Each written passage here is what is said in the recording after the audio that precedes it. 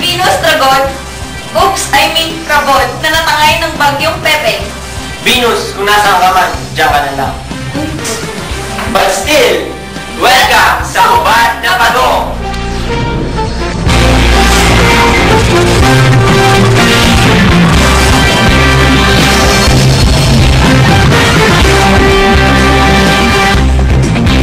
Hey partner, another day to learn, right?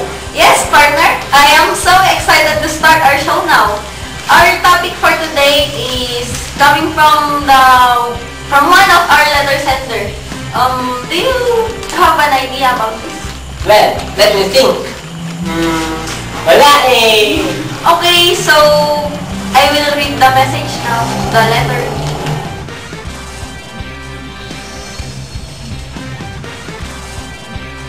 Dear HUBAD na Pagong, I really appreciate your wonderful show, guys. Keep up the good work, but anyway, I would like to request you guys to discuss topics on direct contact, the way it is transmitted, and what kind of diseases can we get on it. I really hope to hear you discuss about my request. More power and Godspeed. A dying fan of yours, Miss Cici. So, that was the concern of our sender, Miss Cici. Contact is the mutual touching of two bodies or persons. The right contact is the immediate contact of a healthy person with the person having the communicable disease. It implies close or personal contact with the one person who has the disease.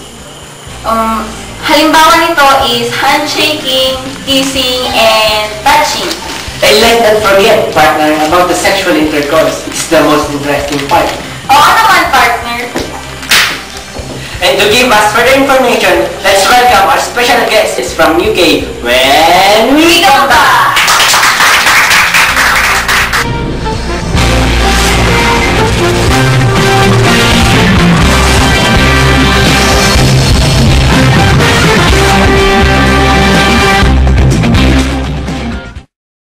Gusto nyo bang makasave? Yeah! Then all I got to do is learn the makasave remove. Come on! Right, bigger. That's a great makasave remove.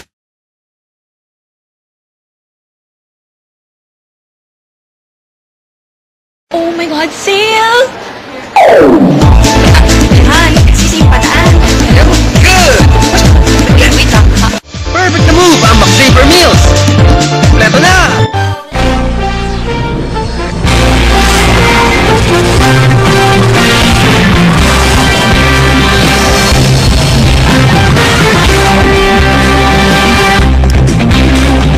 Welcome, Dr. Cortez. Ay, HUBAD na Pagong. Kapasit, Doc? I'm glad that I'm back. Mukhang pagiging regular na tao dito. Good afternoon, Doc. So, as we heard the concern of our letter sender, kindly give us information regarding the concern of our letter sender.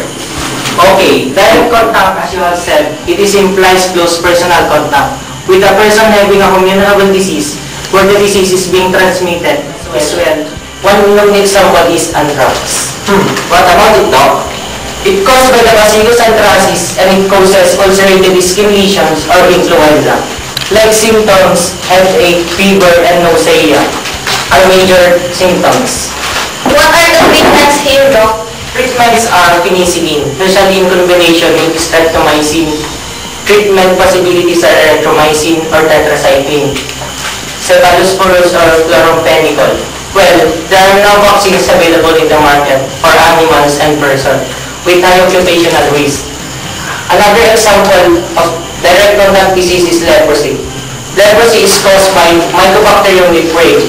It is a severely disfiguring skin disease. Usually it requires prolonged exposure to nasal secretion of heavy bacterial shedders. The incubation period may be 3 to 5 years or even longer. It starts as skin lesion and progresses slowly. Most lesions heal spontaneously. Those that don't are of two types.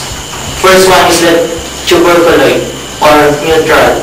It is mild, non-progressive, delayed time, hypersensitivity. The other one is lepromatous, progressive, relentlessly progressive disfigurement.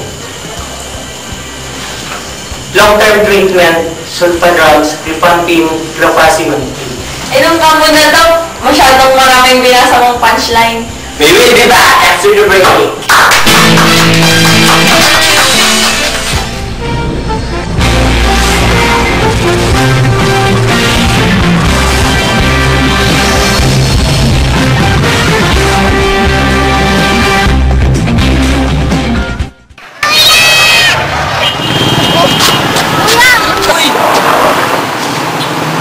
Ilang taon ka na? Siya po 6. Ako 13. Anong pangarap niyo? Seaman sana